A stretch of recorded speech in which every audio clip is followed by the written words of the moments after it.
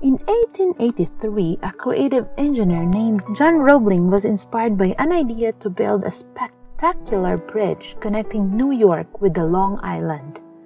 However, bridge building experts throughout the world thought that this was an impossible feat and told Roebling to forget the idea.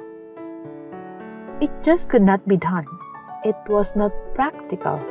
It had never been done before. Roebling could not ignore the vision he had in his mind of this bridge. He thought about it all the time, and he knew deep in his heart that it could be done. He just had to share the dream with someone else.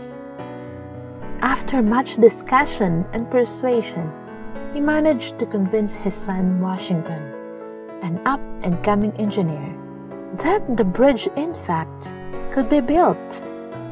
Working together for the first time, the father and son developed concepts of how it could be accomplished and how the obstacles could be overcome. With great excitement and inspiration and the headiness of a wild challenge before them, they hired their crew and began to build their dream bridge. The project started well, but when it was only a few months underway, a tragic accident on the site took the life of John Roebling. Washington was also injured and left with a certain amount of brain damage, which resulted in him not being able to talk or walk. We told them so.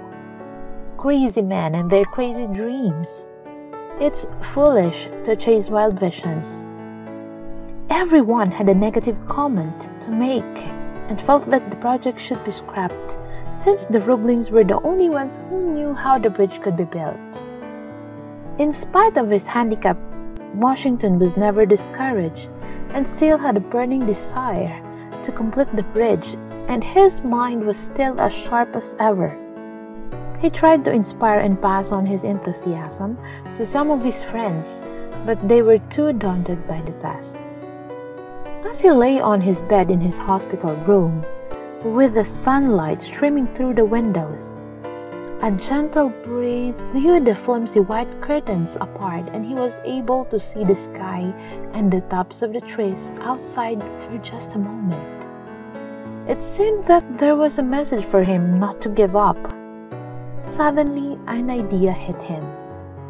All he could do was move one finger, and he decided to make the best use of it. By moving this, he slowly developed a code of communication with his wife. He touched his wife's arm with that finger, indicating to her that he wanted her to call the engineers again. Then he used the same method of tapping her arm to tell the engineers what to do.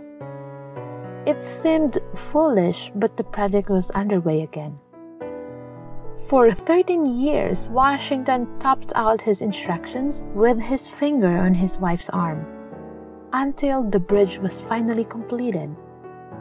Today, the spectacular Brooklyn Bridge stands in all its glory as a tribute to the triumph of one man's indomitable spirit and his determination not to be defeated by circumstances. It is also a tribute to the engineers and their teamwork, and to their faith in a man who was considered mad by half the world. It stands too as a tangible monument to the love and devotion of his wife, who for 13 long years patiently decoded the messages of her husband and told the engineers what to do. Perhaps this is one of the best examples of a never say die attitude that overcomes a terrible physical handicap and achieves an impossible goal. Often, we face obstacles in our day-to-day life. Our hurdles seem very small in comparison to what many others have to face. The Brooklyn Bridge shows us that dreams that seem impossible can be realized with determination and persistence, no matter what the odds are.